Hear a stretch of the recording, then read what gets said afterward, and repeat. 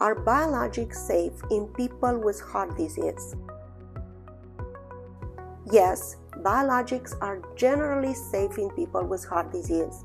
A special consideration needs to be paid to tnf-alpha inhibitors and JAK inhibitors. Now, patients with heart failure taking tnf-alpha inhibitors rarely, but possibly, may develop new onset or worsening of the heart failure.